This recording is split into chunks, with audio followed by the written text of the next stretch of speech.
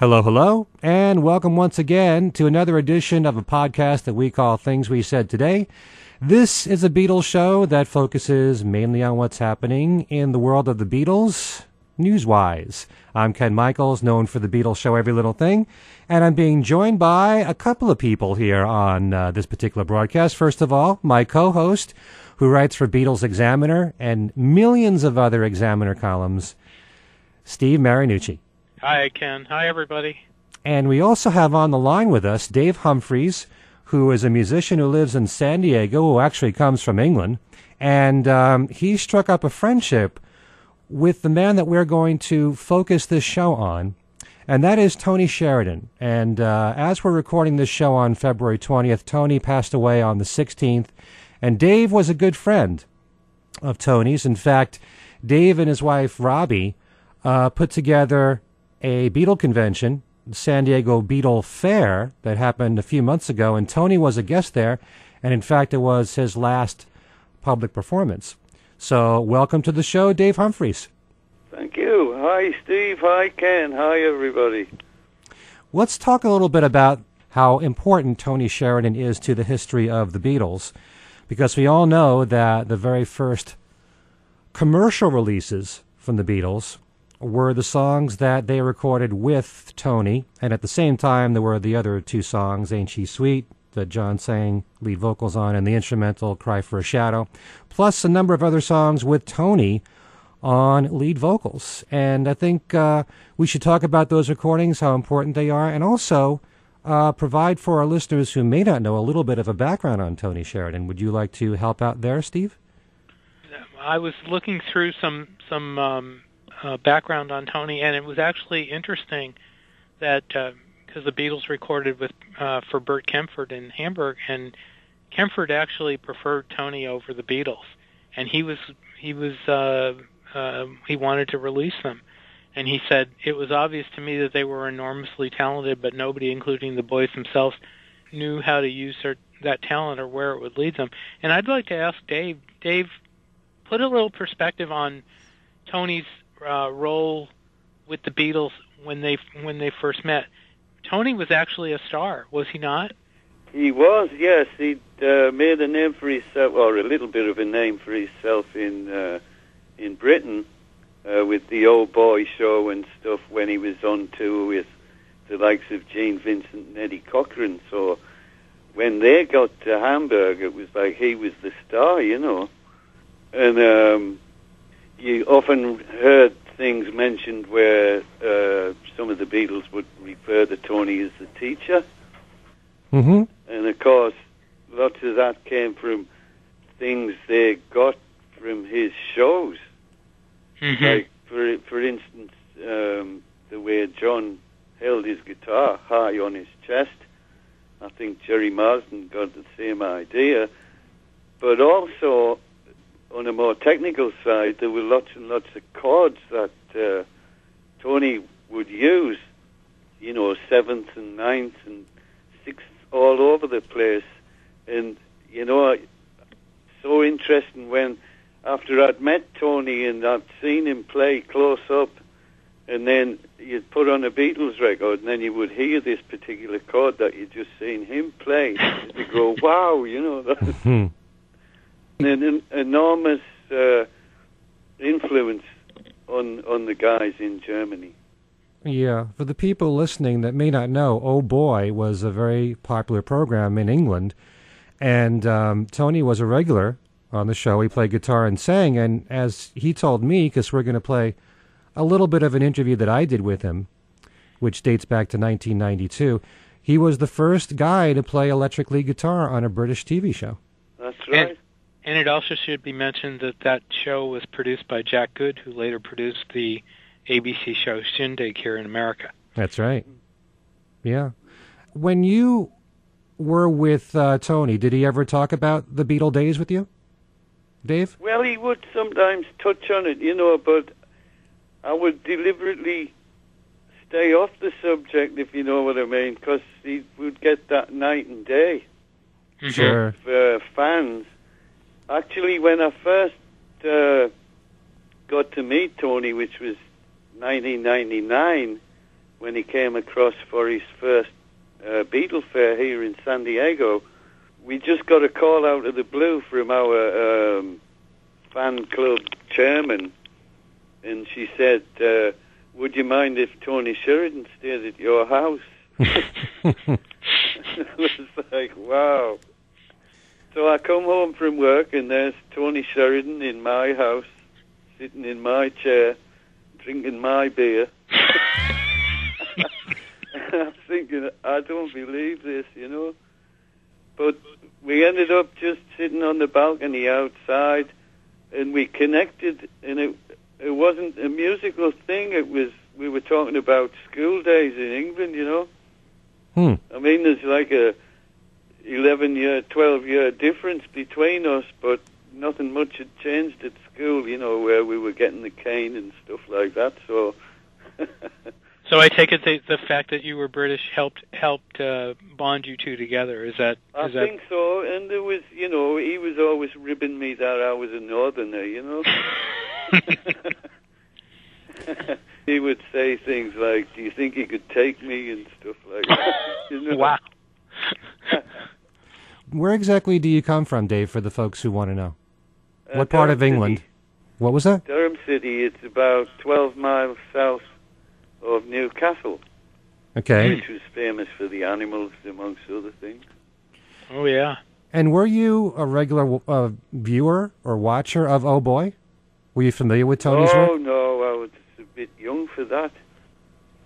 Uh-huh. But, I mean, I've seen videos of it since.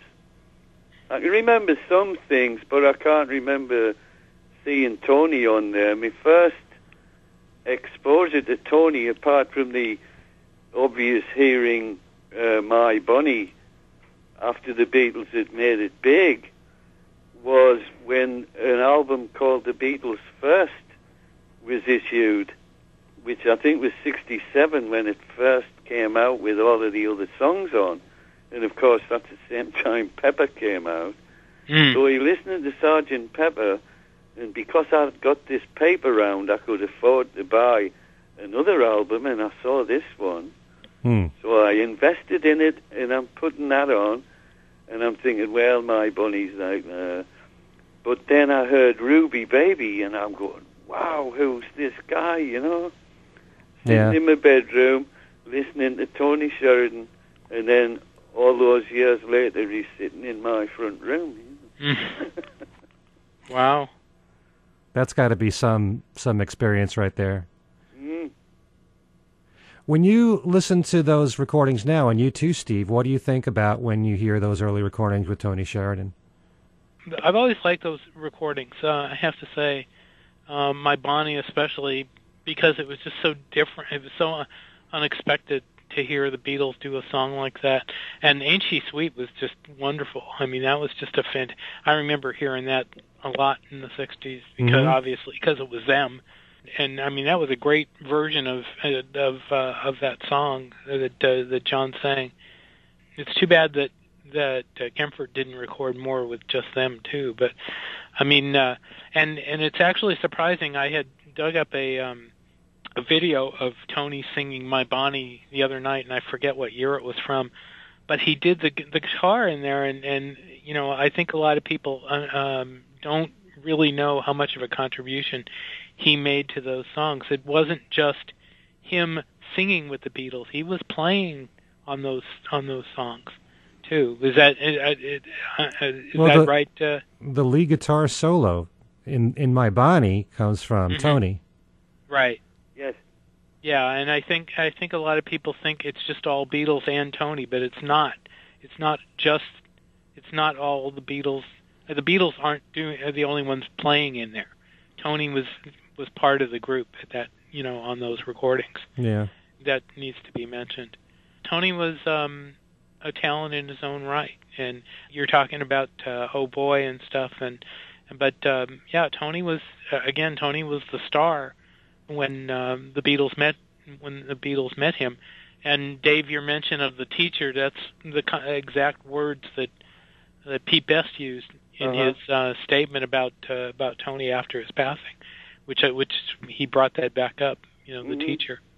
Well, there was a quote from George as well from a few years ago where George had said, "Everything I know about rock and roll is down to Tony Sheridan." Mm. Wow, I'd like to see that quote. He was such a fantastic guitar player. Wow. You know, and even then, you know, I mean, everybody knew he was now, but even as so young, he was such a terrific and innovative guitarist, you know. Besides what I mean, obviously, when he was at Beatle Fair, he would do My Bonnie, but what other kinds of stuff would he do just left to his own? What if he was going to play? Well, he would do Bright Lights, Big City, Fever. He used to always do What Do I Say, which, you know, in the Hamburg days would last an hour. Right. But things like that, and then he would have his slower moments where he would do his version of Yesterday, and You've Got a Friend. Yes. James Taylor's song, which when he did it at the Beatle Fair here, he had everybody singing along with him. It was a wonderful moment, you know. He was very freeform in concert. You kind of didn't know what to expect. He could pretty much do whatever he felt like. And that's really the way he was. And you just reminded me, because when I interviewed Tony in 1992, I had said to him that I was so impressed with his song selection because it was so eclectic, and James Taylor was one of the artists that he did perform. And I didn't remember that until I listened back to the interview. But, you know, one thing that I do recall, and this is from Spencer Lee's book, The Beatles in Hamburg, was that he said that Tony was known for he loved to perform. I mean, that was his calling. He loved to be up on stage most of all, and he loved to play for long periods of time. And the whole idea of groups like the Beatles doing long nights in Hamburg and playing for 8 hours, granted with some breaks in between, that really came from Tony. That he kind of made that sort of, you know, what artists did back then, rock bands did, to play long periods of time on stage. And that's how they all got better and honed their craft. In fact, that there was a story in there about some guy that went to see Tony in a club, and he was doing a particular song, and he left the club, this guy did, came back a half hour later, and Tony was still playing the same song. So he was known for doing that. He loved to jam a lot. So, and you probably know that better than most of us, Dave. Well, we never used to get a list of songs before we went on with him. Yeah. So it was like flying by the seat of your pants. You're kind of winging it. And he would sometimes change the key too, so... That's interesting. It keeps you on your toes. But I'm just pleased I wasn't a drummer. Because he always had this thing about drummers, you know, he'd give them hell. Give them dirty looks. Oh, really? Yes. If a drummer was playing what he thought should be there, Tony would sometimes stop and correct him, you know? Wow. In front of the crowd? In front of the crowd, yes.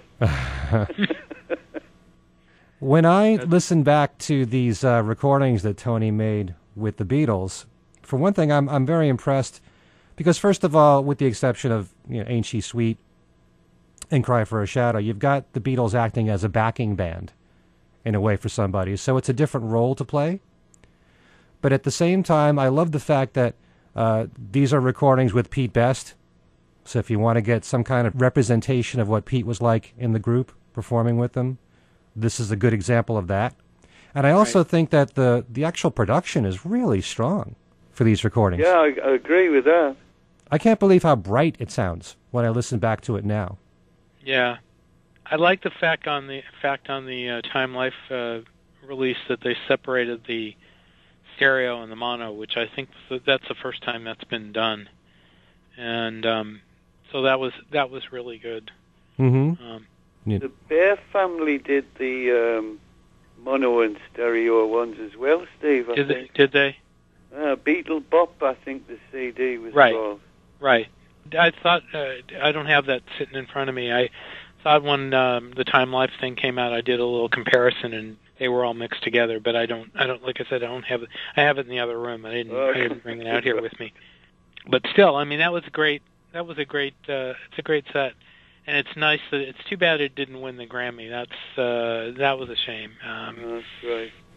Yeah, the booklet has some nice surprises in there, because yes, you can it actually see some mini bios that each of the Beatles wrote for themselves at the time when they had to sign their contract, and it's just kind of interesting. It tells you a little bit about their personalities, gives you a little bit of insight. Because if you look, John said at the bottom of his page, wrote a couple of songs with Paul.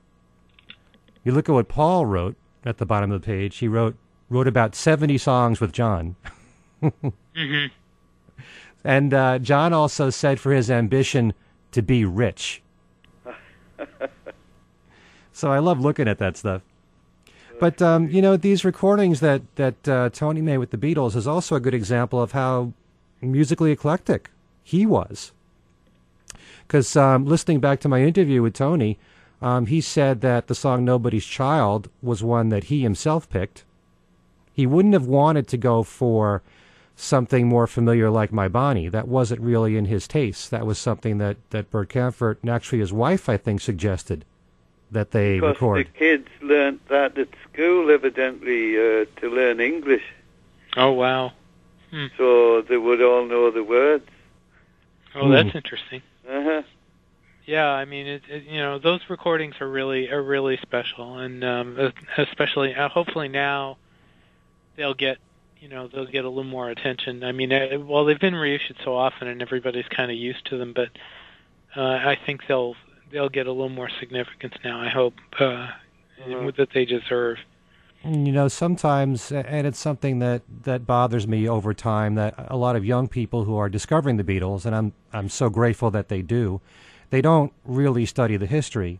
And a lot of people aren't aware that if it wasn't for a record like My Bonnie, which was brought to the attention of Brian Epstein, then maybe Brian would not have pursued going to the Cavern and then later becoming the manager for the Beatles. Right. So, it started with that, and it's important to remember that. Yeah, and one thing I also dug up, I was looking through Spencer's book too, and he mentioned that the Beatles backed Tony during his year-long residency at the Top 10 Club in 1961, and he said it's a shame no one recorded any of those gigs. And boy, that would have been awesome if those had been recorded. Well, from what I've heard Tony say is that the Beatles backed him up, and at the same time he backed them up. Mm-hmm. It was kind of interchangeable. Right. I'm all for, and I think I've mentioned this on the show before, that they should reissue the Star Club stuff. I don't really think. I think that all the stuff that came out in court about it is irrelevant. I mean, those are historical recordings, and they need to be out. And I think it's crazy that they aren't. But that's true. It's really fascinating to listen to now because you've heard so much about what a great band the Beatles were in Hamburg. And no, it's not a great recording, but you can certainly hear enough to get the gist of what the Beatles sounded like on stage, especially the guitar playing. And I think they could probably remaster it and fix them up. Maybe not make them perfect, but they could do some technical stuff with those things and make them sound a little better than they did. Yeah. I thought, why don't we play just one clip of the interview that I did with Tony? And I must say that looking back now, I just feel so honored to have done this interview. And after Tony passed away, I listened to this interview for the first time probably since then, and I was surprised at how much we covered. And so I thought what I would play is just Tony remembering what it was like the first time that he saw the Beatles, and also what he thought of Bert Kaempfert in his role as producer on those recordings. All right, so let's listen to a clip of my interview with Tony. Do you recall the first time that you met the Beatles, and what was your initial impression of them? Yes, I do. I was playing in a strip club, actually, because I was playing in between the strip numbers. Just to break it up a bit. That was my job. So they came in one night, cowboy boots, jeans, leather jackets, with the Elvis hairstyles, and it was quite normal for musicians to visit each other. So I didn't think much of it at the time. I was quite impressed by this sort of attitude they had, very cheeky, arrogant thing going. Definitely was, But it was all show. But we used to go and see each other and play with each other. This is how we eventually came to play together and do these recordings together. We'd seen each other earlier and played together, but just sort of bumming around. And there were places in Hamburg where we used to go after the show and sit there till 5 or 6 in the morning and carry on playing. And that was the important time, really, because that was when the creativity really started. We got out of these set ways of playing and developed new sort of ideas of things. What was it like for you to record with the Beatles with Bert Camford as a producer? We know that he used to record with his own band a lot of instrumentals, and he's known for having co-written songs like Strangers in the Night. He's not really known for having a reputation for working with rock musicians. What was it like for you to work with someone who really didn't have the experience to work with the format of a rock and roll group? Well, spontaneously, I would say that it was advantageous to be left alone in the sense that he didn't mess with our music, and his own music was so far away from what we were doing. There was no chance of him influencing us with his stuff. We weren't interested. His wife was very influential in persuading him to take songs that had been hits already in the States, for instance, and for us to do them. So like things like Ruby Baby and Let's Dance and things like that I did, stupid, but I did them. That was as far as his influence really extended. After the initial recordings, he used to come up with these tunes and say, "What do you think of this one?" And in that way, he was sort of pushing me into a certain bag. I didn't realize it at the time, But it was preferable to singing the other alternative in Germany, which would have been in German Schlager, just sentimental sort of pop songs. I even did try that for 1 or 2 records and forgot it very quickly. But his influence on them, I'd say he was just a catalyst, like any number of other people involved in that situation, in the whole scene at that time, like Astrid Kirchherr or Klaus Voormann. They were also very influential in their way.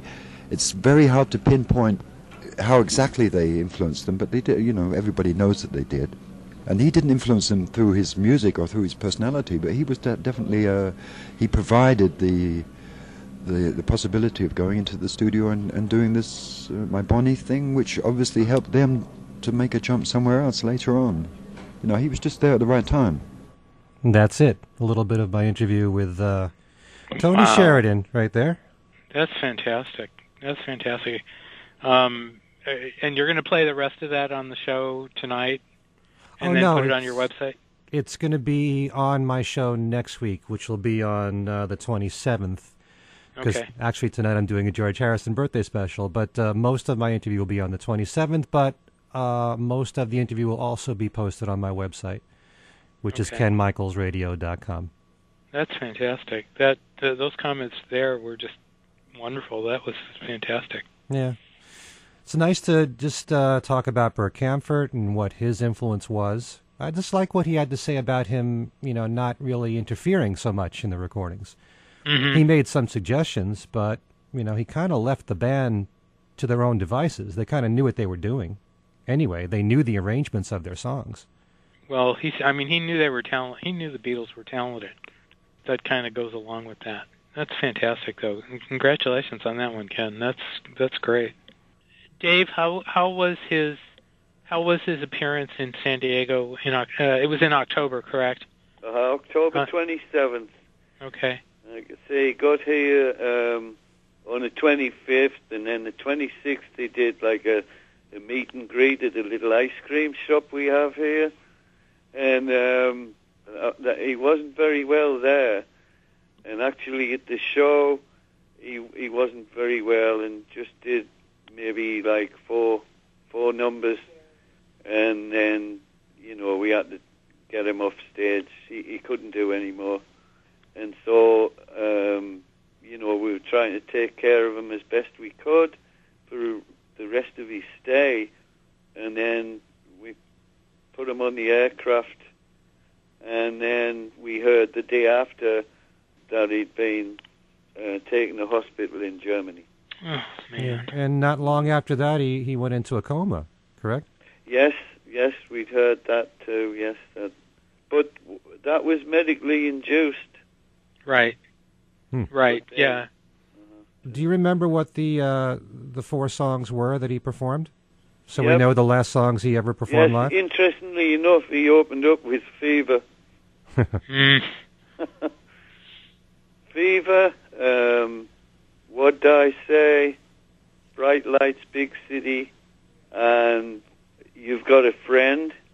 And then he sat down, and I just wanted to close things out with the audience, because they'd heard he was ill, so they were with him.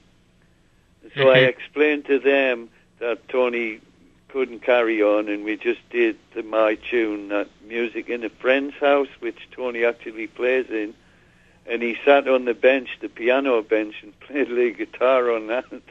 And then we had to take him home. Okay. But, the audience were delighted that Tony made the effort. He was like a trooper, Mm-hmm. But that's, you don't need me to tell you that. No. Right. No. Now, you've worked with Tony in the studio on your own albums. He's helped you out. What was that like? I had to keep pinching myself. I was thinking, this is Tony Sheridan. And he's playing on my tunes. It was terrific. Did he add a lot of ideas for your songs? There was one in particular, 38 Days song, and the little melody that goes through all the way with the guitar is Tony's idea. It's just beautiful. And he would say, just change that chord there, or this chord here, little suggestions like that, or change that line in the song to this, So it was like contribution. And actually, this time he was here in October, he wanted us to do some more music. But of course, that was the main reason he was coming over. But because he was so ill, we couldn't do anything. That's very sad. How many of your albums did he appear on? One EP called 38 Days and another one called And So It Goes. Okay. He plays on 5 tracks. Was there ever any talk of you writing anything with him? Yes, that's what he wanted to do this time he was here. Oh, what a shame. But of course it didn't happen.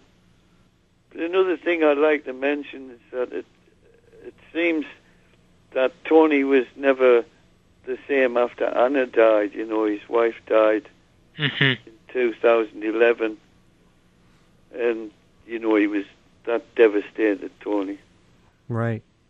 I heard about that from the quote in your article there, Steve, from Mark Lewison. Right. That it kind of, took the life out of him. He was never the same after that. Yeah. What kind of a person was he just to hang out with as a friend, Dave? He was great, just full of fun, And he'd occasionally, if you said something, he could pull you up on it, or he'd sometimes do this confrontational thing, But a lot of that was humor. I think a lot of people were upset by Tony, but they didn't get that. A lot of it was his humor. Like I introduced one of the guys here as the best sound man in San Diego, and Tony said, well, they all say that, and of course the guy got himself upset. Yeah, it's just a question of getting used to that sense of humor. It's the same thing with the Beatles, and there's that that Liverpool thing of putting you down when they don't really mean it, You know, it's just That's right. it's just Yeah. you know, you just have to be used to that kind of thing. Yeah, Ringo does a lot of that now. That's right. And sometimes his comments get misinterpreted. And, That's right. And That's right. taken a lot more harshly than they're meant. That's right. Do you think this is just you know, on a professional level here, Dave, that Tony was overall just extremely proud of his history with the Beatles, or did it kind of annoy him that that's what he's so best known for, and that despite all of the music that he's made, and he's recorded several albums that he was constantly performing, you know, he may be known always as more of a footnote in Beatle history? Well, I know he was proud of it, but it was like a bit of both, actually. You know, he would get chased off thinking, you know, he needs to be recognized more than just being a footnote in the Beatles story. But, you know, apart from that, one of his biggest things that he was proud of was when he went to Vietnam. Okay. And played for the American troops. He was always wanting to give something back to America. Oh, wow. For what America had given him. What year was that? Oh, in 1967 when he went to Vietnam. Oh, wow. And I can actually remember as a teenager reading that Tony had been killed. Oh, really? In the New Musical Express or something, but it was a mistake. But it was one of his other band members who was actually killed. But Tony was really proud of that. He was made a honorary captain of the U.S. Army. And in fact, the first time Tony came here, me and my wife Robbie had to take him down to the veterans store, the Army-Navy thing, and Tony wanted to collect all of the badges and caps that he's lost over all the moves he'd had. Oh, wow. And so he was like a young kid in a sweet shop. Oh, wow. That's fantastic. But he was really proud of that. And if any listener here gets the chance to hear his Vagabond CD, that beautiful track called Indochina, is all about that time. Okay. It's really nice to know that that was such a special thing for him to do, and how much he was really proud of that. Yeah, it's a great story, Dave. Thank you. Did he let you know of all of his own music what he was most proud of as far as albums are concerned? Did he ever talk about that with you? He was proud of the songs on Vagabond. He wasn't that sure about the production. But I think it's great, the production, but he said I could do better than that. But I suppose every musician has that opinion after things get finished. But the other album he was really proud of is a one called Dawn Colors, okay, which was recorded in Italy in '87. And that one features Albert Lee. And it's absolutely knockout. But in fact, I remember at one time Tony was coming out here, Wolfgang and I got the guys together and we rehearsed about 4 of the best tracks off that one, hoping that Tony would do some of these when he came over and do them live with us. But he wouldn't do it. He wanted his rock and roll and the blues and stuff. But if any listener gets the chance, check out that album too, Dawn Colors. Dawn Colors and Vagabond.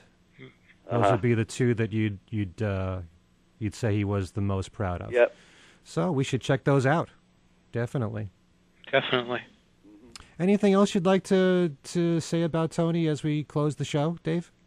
Something maybe about him as a person that people may not know about that, you know?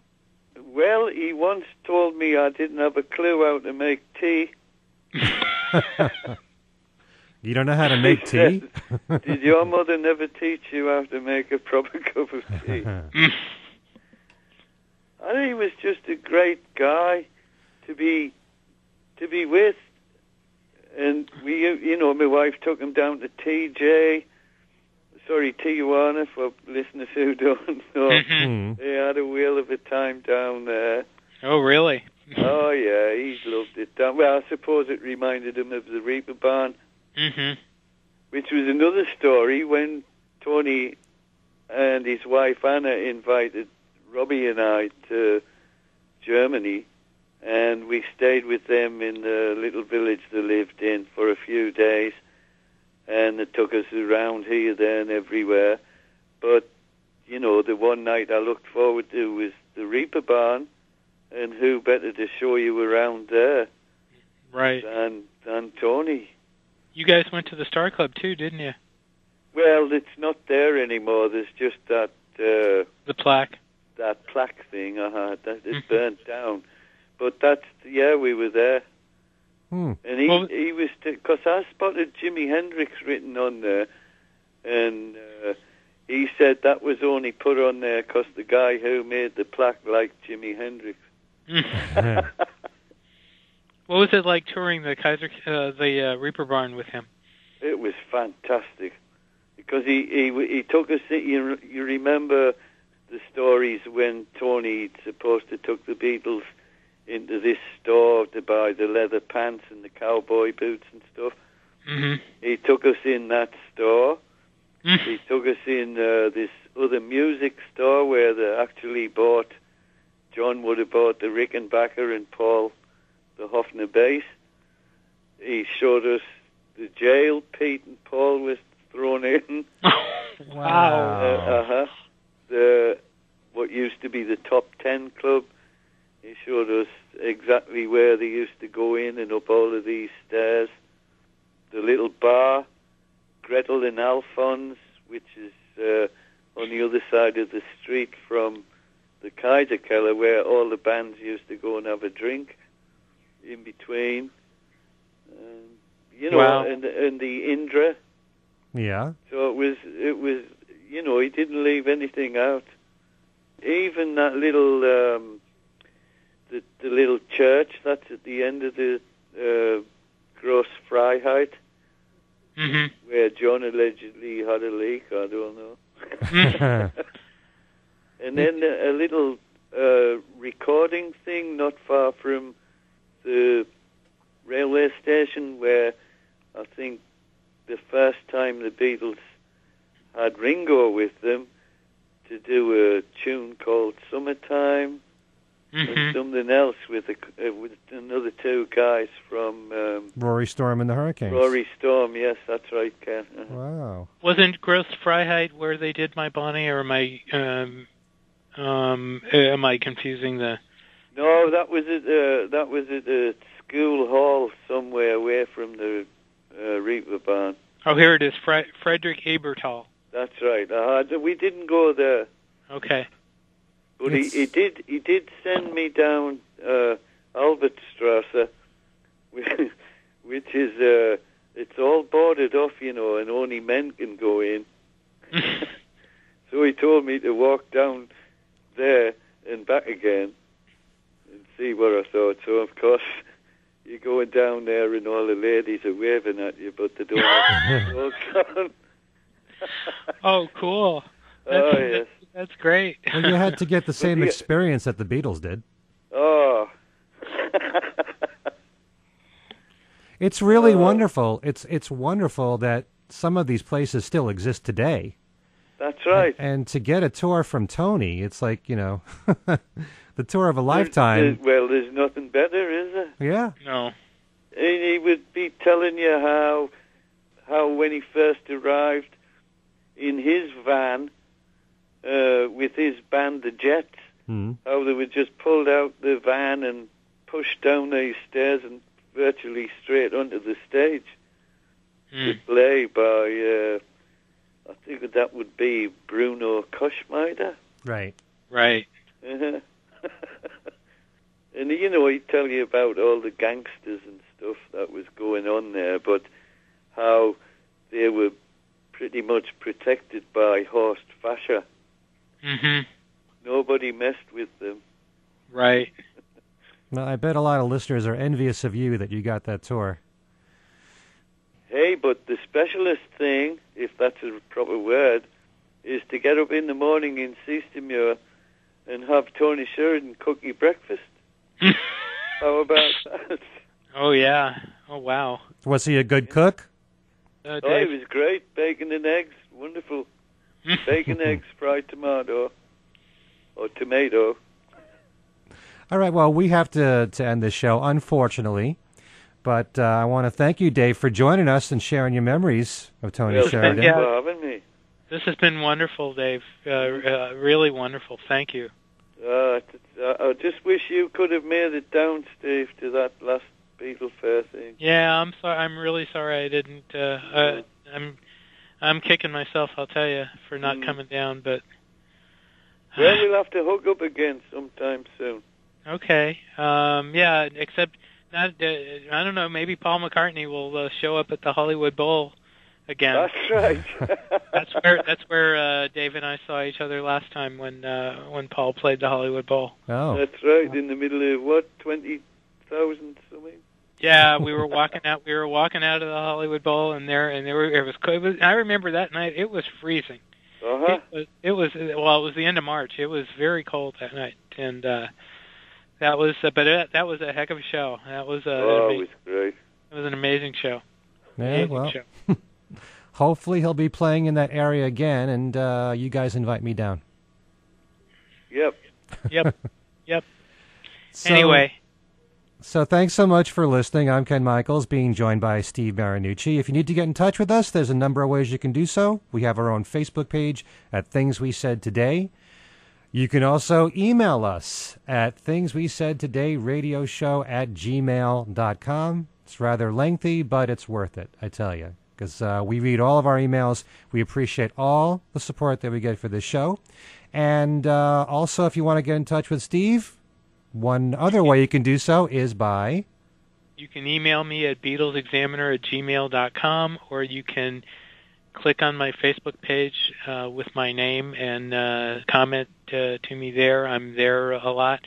I also have a Twitter account with my name on it. You can also send me a message there, and I will respond, because I'm very good at responding to anybody that has a comment about the show. In fact, I did get a couple of comments, I think, this week. Somebody was asking me if the Joe Smith interviews were available online, and I told them they were.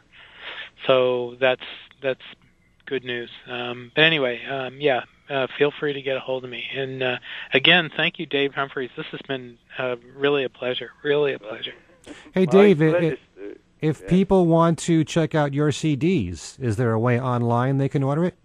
Yeah, it's available on iTunes and CD Baby, and they can listen to the songs on Dave Humphries Music on Facebook, so they could listen and see if they like them enough to buy them.